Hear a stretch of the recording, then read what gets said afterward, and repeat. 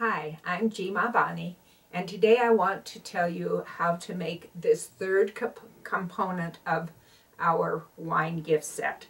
We've already talked about how to make the wine apron, and we've also talked about how to make the wine cozy. So here is what you're going to need to make this coaster. Okay, so here's what you're going to need to make this wine cozy. You're going to need a piece of fabric. I'm using polar fleece that has at least a 5-inch to 6-inch stretch. You want it to be pretty stretchy.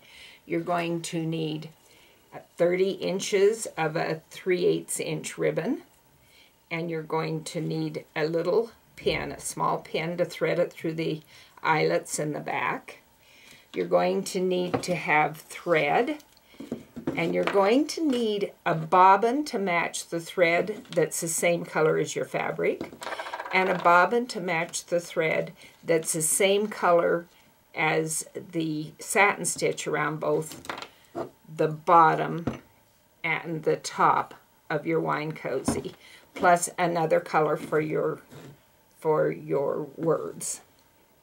You're going to need an 11-ounce wine glass. You're going to need to have heavyweight tearaway stabilizer. You're going to need a topper. This is water-soluble topper. You're going to need a 5.5 by 7.5 rectangles. You'll need 3 of those. You're going to have some spray adhesive. You're going to need some small scissors, one to cut the edges close to the seam line, and either scissors or an X-Acto knife to cut the holes out in the eyelets. And you're going to need paper to make both your pattern pieces and your shield. So you want to hoop a piece of paper so that you can make your pattern for your back. Stitch out the pattern, making sure that you change your needle to an old needle because the paper will dull your needle. Go ahead and stitch it out. Once you get the pattern done, you want to cut it outside the stitching line, about 1/16 of an inch or so. Make sure you keep the stitching line intact. Now you're going to have the pattern. Right stretch across this way because you're going to lay it on your fabric across the stretch, so the stretch goes around the glass. And here's what you've got, ready to go.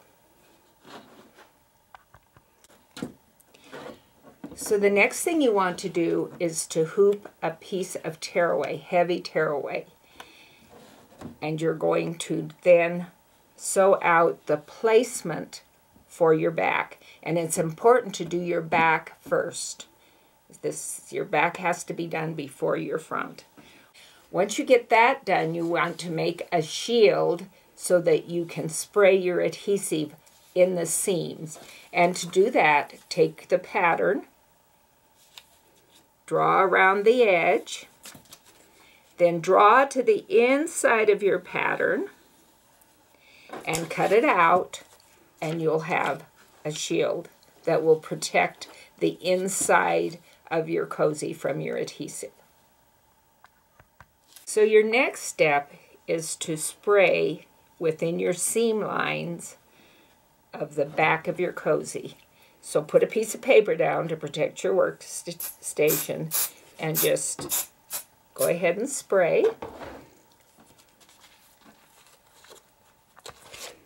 Now you want to put this on the placement line that you have sewn out on your stabilizer. So make sure that you've got it so that you cover all the stitching. Make sure all your stitching is covered. And press it down. Now you want to take one of those 5.5 by 7.5 pieces of water-soluble stabilizer and put it over the top. So it's bigger so that we can pin it on the corners away from any place that your sewing machine is going to be sewing. That it's very important to keep your pins away from your sewing machine. Once you get them pinned down, we'll take it to the sewing machine. We'll sew around the whole back with the tack stitch. Okay, so once you get the tack down around your back, you need to make sure and clip as close to the seam as you can where the satin stitches are going to be. So that's the back, the bottom, and around where the lace is going to be, and this scallop at the top. So with just a little pair of scissors, you just want to clip as close as you can. Okay, so I'm almost done. It's a little tricky to get clear around all this area, but just get it as close as you can so you don't have any little areas kind of sitting up there. Okay, so there we are, ready to go back to the machine and do the satin stitch and the eyelets. And even though it shows it in two different colors in your pattern, I always do it as one color. There'll be a color stop, but you don't have to change threads. Okay, so now we've got all of the satin stitching done, and you also have the eyelets that we're going to lace the ribbon through. So we can go ahead and clean up take it out, because now it's going to be taken out, and the stabilizer is going to be taken off of it. So you can remove it from the stabilizer. Okay, so now we've got that almost all off. Now what we want to do is cut the eyelets out. So with a little pair of scissors, you can just cut in there and cut around and get the eyelets cut out. The other option is to use an X-Acto knife. Okay, so this is the last one. And now we've got everything ready to put the ribbons through. Okay, so now we're going to do the very same process with the front. Go ahead and hoop some stabilizer. Stitch out your placement stitch. Make sure you cut your front on the stretch, just like your back, so the stretch is going around. Use your shield, spray it,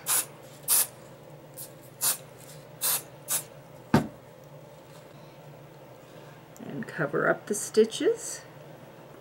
Okay, now you're going to take, and you need to put your topping on and pin it down and go back to the machine. So what I've done was exactly what we did with the back. We stitched around it, we cut close to the seam line on both the front and the back. We took it back to the machine and we finished the embroidery. Now we're ready to finish this project. Okay, so what we're going to do is just take off the topper.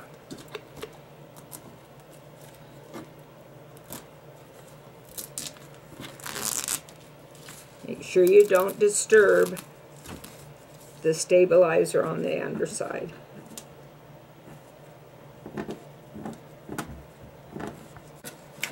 Okay, so now I've got the topper off. What we're going to do is put the back to the front. So now it becomes obvious why you do the back first. So now you'll take your back and you're going to put it on top of your front like this. So again, you want to, this is the back part. You want to spray just on the seam.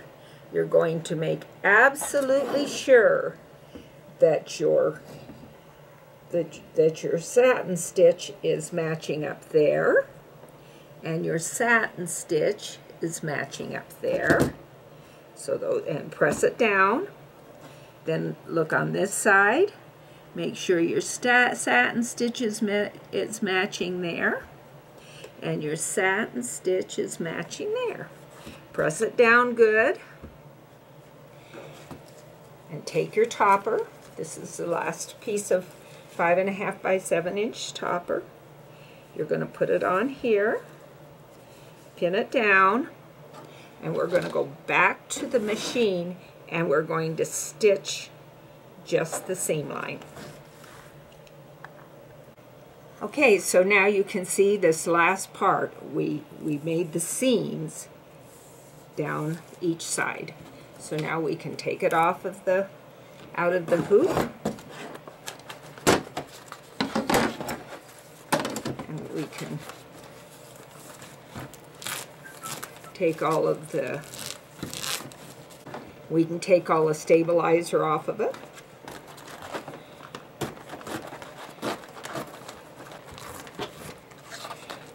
And we want to trim about within 1/8 of an inch or so of the seam line. So we just want to trim it up.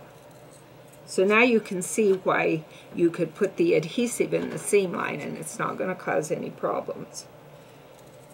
Okay, so now we'll get all this stabilized. Okay, so now we can turn it right side out. And there it is. Clean up any of the stabilizer that's hanging around. I'll show you how to do that in a minute. Now we'll just get ready.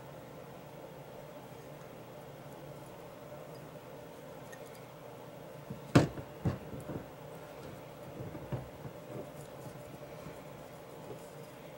it up. Now we're going to go ahead and lace it up. There's several ways you can lace it. Our favorite is to start at the bottom and go to the top. So again, you've got this little pin here, so it allows you to go through the laces.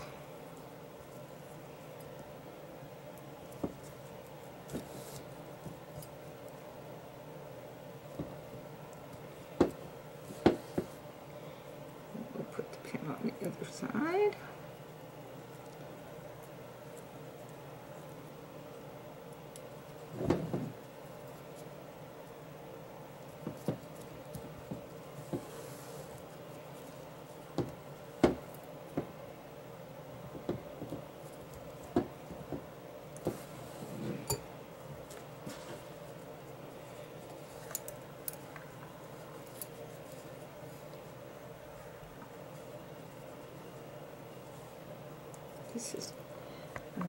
Okay, so it's all laced up. We'll just cut the corners off of them to make it pretty.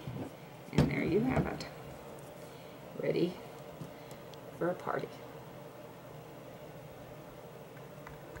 Okay, this is Jima Bani from jimabani.com. I hope you enjoyed this tutorial and have fun with all your sewing projects. See you next time.